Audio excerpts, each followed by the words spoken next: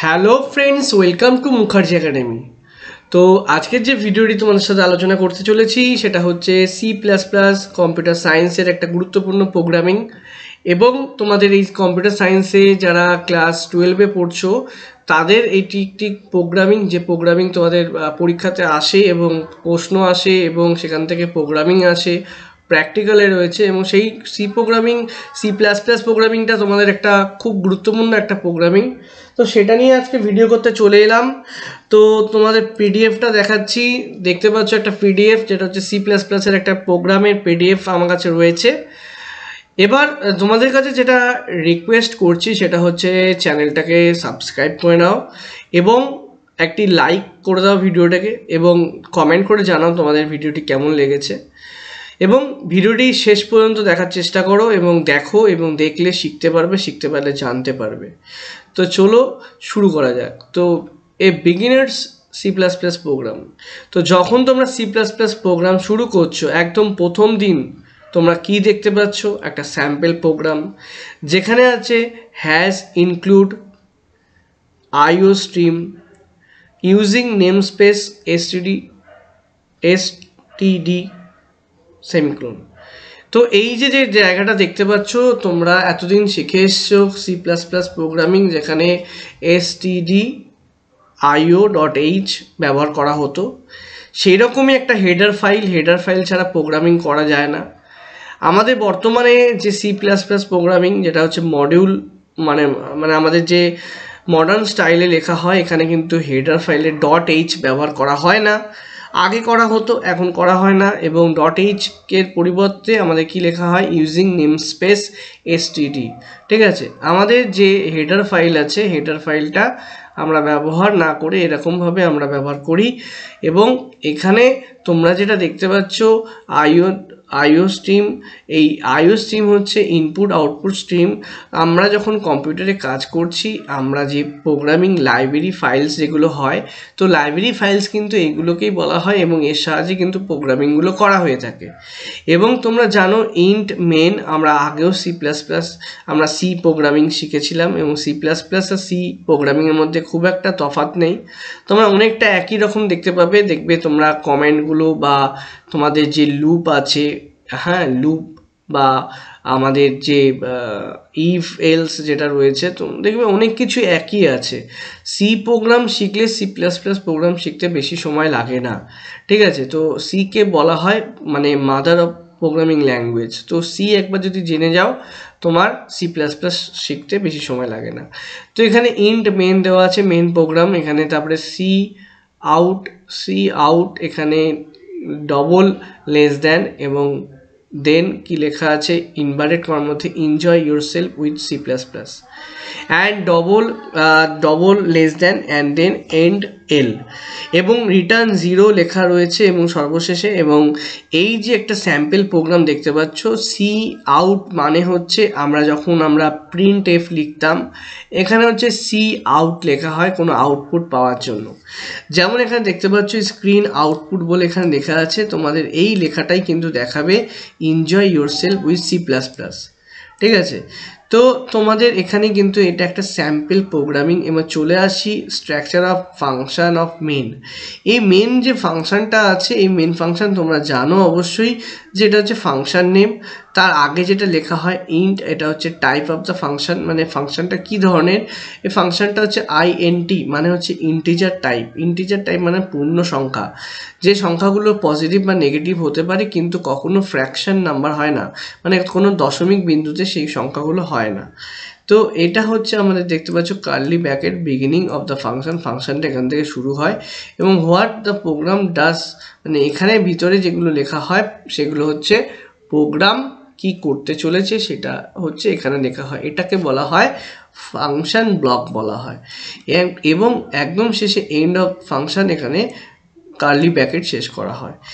এবং চলে আসি এখানে কিছু ডিসকাস করা আছে। দেখো যে C++ programme is made of object with their accompanying member function and global function which do not belong to any single particular class। দেখো আমরা এখানে যেটা জানবো সেটা হচ্ছে ক্লাস অবজেক্ট সম্পর্কে জানবো। আমাদের এই C++ কিন্তু ক্লাস অবজেক্ট নিয়ে তৈরি করা, এবং এখানে যেগুলো বলা হয় মেম্বার ফাংশন, আমাদের এখানে কিন্তু দেখতে পাবে মেম্বার ফাংশন আছে, গ্লোবাল ফাংশন আছে, এবং এখানে কিন্তু মেম্বার ফাংশন বা গ্লোবাল ফাংশন এগুলো কিন্তু কোনো পার্টিকুলার ক্লাসের উপর নির্ভর করে না, ঠিক আছে, কোনো কোনো একটা ক্লাসের উপর বিলং করে না। তো each function fulfil its own particular task, প্রত্যেকটা নিজের কাজগুলো করে, can also called other function, এবং অন্য ফাংশনগুলোকে কল করা সম্ভব। And you can create function your self and use readymade function from the standard library. তুমি কি করতে পারছো, স্ট্যান্ডার্ড লাইব্রেরি থেকে তুমি ফাংশন ক্রিয়েট করতে পারছো বা রেডিমেড ফাংশন বানাতে পারছো। And you will always need to write a global function main. তো তোমাদের সবসময় কিন্তু মনে রাখতে হবে যে গ্লোবাল ফাংশন কিন্তু তোমাকে লিখতে হবে। হ্যাঁ, তো বলছে yourself since it has a special role to play in fact the main program।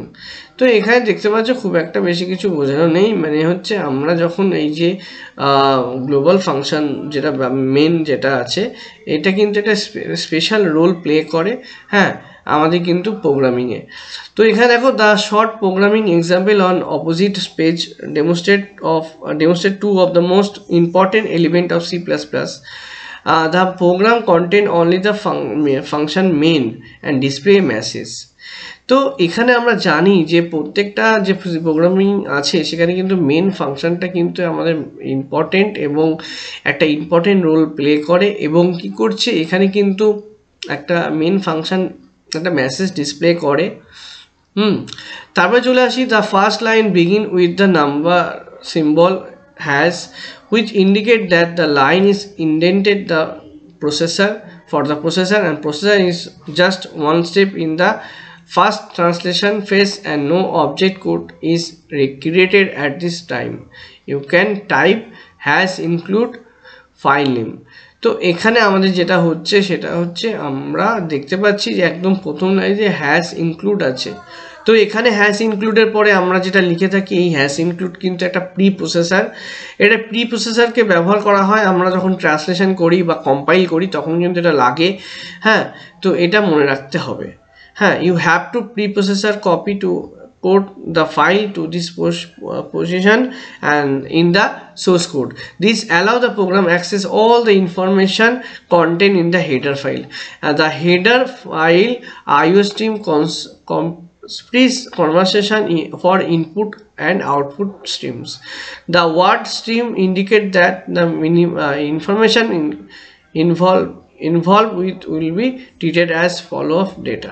দেখো এখানে যেটা দেখতে পাচ্ছ যেটা হচ্ছে আমাদের প্রি প্রসেসর থাকে, যেটা হচ্ছে আইও স্ট্রিম থাকে, এবং এখানে কিন্তু সমস্ত কন্টেন্টগুলোকে হেডার ফাইলের মধ্যে আমরা যে হেডার ফাইলগুলো থাকে সেখানে থাকে এবং প্রি ডিফাইন করা থাকে, এবং ইনপুট আউটপুট যে স্ট্রিম আছে কনভার্সন হয়, সেই স্ট্রিম কথাটার অর্থ হচ্ছে কিন্তু আমরা ফ্লো অফ ডেটাকে বলা হয়, এবং ইনপুট মানে হচ্ছে ইনপুট ডেটাগুলো যেটা ফ্লো অফ ডেটা হচ্ছে সেটাকে বলা হয়, আউটপুট মানে হচ্ছে যেটা আউটপুট হচ্ছে সেটাকে বলা হয়। আর এখানে predefined means in C++ two be found in the standard name space. হ্যাঁ, আমরা যে স্ট্যান্ডার্ড যে নেম স্পেসটা ব্যবহার করছি তা using the directory allow the direct access to the name space of std namespace. মানে আমরা এখানে কি করছি, ডিরেক্টলি এটা ব্যবহার করতে পারছি, সেই জন্য এখানে আমরা কি করছি, ইউজিং নেমস্পেস ব্যবহার করছি। এখানে তোমরা দেখেছো যে প্রোগ্রামিংটা আমরা এখানে করেছি ইউজিং নেমস্পেস std, এই হেডার ফাইলটা ব্যবহার করার জন্য এটা করা হয়। তো এখানে আমরা অলরেডি দেখে নিয়েছি, বুঝে নিয়েছি, এবং প্রত্যেকটা লাইন দেখবে আমরা যখন করেছি। তো এখানে আমাদের যে স্ট্রাকচারটা আছে, মেন ফাংশন হচ্ছে আমাদের শুরু করা হয় যে কোনো প্রোগ্রামকে, এবং এই প্রোগ্রামটা দেখতে পাবে যে তোমরা যখন সি আউট লিখবে এনজয় ইউর সেলফ, এখানে যেটা লিখেছো, এবং এখানে কিন্তু যে আউটপুটটা তোমাকে দেখাবে enjoy your self with C++, এটা স্ক্রিনে দেখাবে, এবং সি আউট হচ্ছে কনসোল আউটপুটকে বলা হয়, এবং এটা রেসপন্সিবল ফর দ্য আউটপুট দেখানোর জন্য এটা ব্যবহার করা হয়ে থাকে। হ্যাঁ, তো এখানে আমরা যেটা দেখতে পাচ্ছি যে function structure is not different from the any other C++ programme. হ্যাঁ, ফাংশন, তো এখানে আমরা কিন্তু কোনো রকম পরিবর্তন দেখতে পাচ্ছি না। তো রিটার্ন জিরোটা কেন করা হয়, কি জন্য করা হয়, টার্মিনেট দ্য ফাংশন মেন ফাংশনকে টার্মিনেট করা হয়, and also the programme returning a value of 0 as a exit code to the calling programme. আমাদের এক্সিট কোড হিসাবে ব্যবহার করা হয় 0কে। হ্যাঁ, it is standard practice to use the exit code 0 indicate that programme has terminate correctly. আমাদের কি হয়, যখন আমরা প্রোগ্রামগুলোকে ক্লোজ করি, হ্যাঁ মানে এক্সিট করি, তখন 0 দিয়ে রিপ্রেজেন্ট করা হচ্ছে, যাতে করে ইন্ডিকেট করা হয় যে প্রোগ্রামটা টার্মিনেটেড হচ্ছে, মানে বন্ধ হচ্ছে ঠিকঠাকভাবে, কারেক্টলি। হ্যাঁ, তো এই স্টেটমেন্টটা কিন্তু অলওয়েজ কিন্তু ফলোড বাই এ সেমিকোলন। সবসময় কিন্তু মনে রাখবে সেমিকোলন দিয়ে কিন্তু এগুলোকে ক্লোজ করতে হয়। হ্যাঁ, তো এখানে কিন্তু আমরা ছোট্ট করে একটা ইন্ট্রোডাকশন তোমাদের দিলাম, C++ ইন্ট্রোডাকশন। এটা ইংলিশে হতে পারে, কিন্তু তোমাদেরকে বাংলাতে বোঝালাম, এবং আশা করি তোমাদের আরও ভালো লাগবে চ্যানেলটা। তোমরা অনেক ভিডিও তোমরা অলরেডি আমি আপলোড করে দিয়েছি, প্রায় 400টা মতো ভিডিও আছে। তোমরা একটু প্লেলিস্ট চেক করো বা আপলোড চেক করো, এবং সবার আগে তোমাদের যেটা দরকার সেই আমার চ্যানেলকে সাপোর্ট করা এবং চ্যানেলটাকে পাশে থাকা, এবং সবথেকে যেটা দরকার সেটা হচ্ছে আমার ভিডিওগুলো একটু বন্ধুদের সাথে শেয়ার করা। তোমাদের যদি ভালো লেগে থাকে চ্যানেলটা, তাহলে অবশ্যই তোমরা বন্ধুদের সাথে চ্যানেলটাকে শেয়ার করবে এবং তাদেরকে বলবে যে চ্যানেলটাকে সাবস্ক্রাইব করে রাখতে, যাতে করে C++, পাইথন বা সি প্রোগ্রামিং বা তোমাদের জাভা প্রোগ্রামিং এবং নেটওয়ার্কিং, DBMS, ওরাকেল, এইরকম প্রচুর ভিডিও তোমাদেরকে আপলোড করতে চলেছি।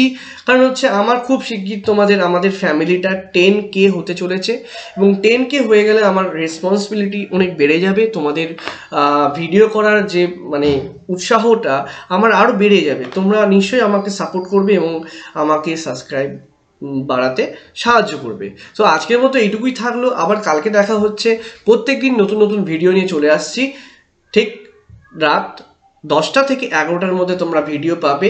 আশা করব প্রত্যেকদিন চেষ্টা করব দেওয়ার, কিন্তু যদি সম্ভব না হয় হয়তো একদিন অন্তর একদিন দেওয়ার চেষ্টা করব। আমি ভিডিও রেগুলার করার চেষ্টা করব এবার থেকে, কারণ হচ্ছে তোমরা আশায় থাকো আমার ভরসায়, কারণ হচ্ছে স্যার কবে আপলোড করবে ভিডিও। এবার আমি থাকি ব্যস্ত অফলাইন ব্যাচ নিয়ে, সেই জন্য আমি তোমাদের সাথে ঠিকঠাক ভিডিও করে উঠতে পারি না। এবার এই কারণের জন্য কিন্তু ভিডিওগুলো লেট হচ্ছে, আশা করি বুঝতে পারবে। তো আজকের মতো tata, bye bye, thank you.